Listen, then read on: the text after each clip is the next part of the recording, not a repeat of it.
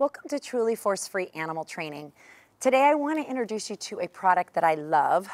This is a harness from two Hound Designs. It's called the No Pull Freedom Harness. I love it for a lot of reasons, and let me just kind of share some of them. So when you put the harness on, it's very simple to put on. So it has usually, I happen to have a black one, but they come in a variety of colors. But they have a top part that's almost like a martingale that will tighten. This is the part that goes over and will be on your dog's back. So you just slide it over their head, and this is on their back. Then this little strap right here just slides between their legs, their front legs, and then all you have to do is snap each side. And I love it because now your dog doesn't have to step into a harness. It's really simple to attach. You just slide it over their head and snap it on. It's very, very simple. These clamps are pretty easy to use. And I also love it because this bottom strap that goes between their legs and under their arms is made out of velvet. So it's a little softer for those dogs who have really short hair coats like Scout. Sometimes when they're made out of this more nylon, it can be really abrasive and rub, and it's not as comfortable. So those are some things I really like about how it's designed. I also like because it has a lot of versatility, so you can really size it to fit your dog perfectly. So each side shoulder strap can be adjusted, the strap between their chests can be adjusted, as well as this velvet strap can be adjusted. I find that it fits most dogs really well. Where other harnesses I have used, the dogs can slip their legs out, they're too tight, they're too in different places. So I really have found that even deep-chested dogs do well with this.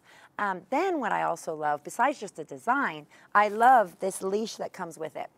And the leash has two buckles, and then it has the handle.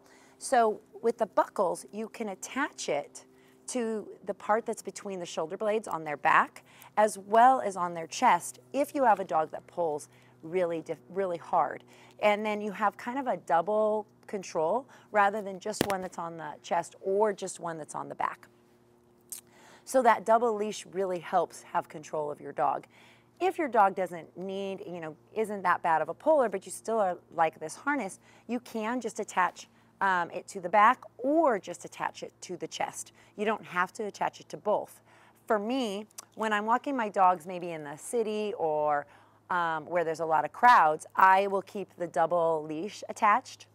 But if I'm on a hike or I'm out somewhere where I don't really care quite as much, if maybe I'll even let them be ahead of me, I might attach it to the back attachment and even sometimes keep the whole leash long, where I don't put both buckles on the attachment on the back. I keep it long so they have a little more flexibility and a little more freedom.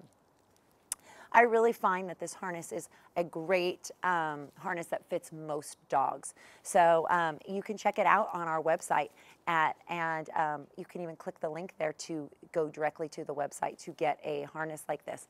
Like I said, it is a variety of colors, great for all different dogs, and I really find that it's very comfortable. And I always like putting a harness on a dog over a flat collar because the flat collars still cause some different pressures on the neck, on the trachea, and the esophagus, and I really want my dogs to be safe and comfortable. So I hope you check out this harness, and we'll see you next time.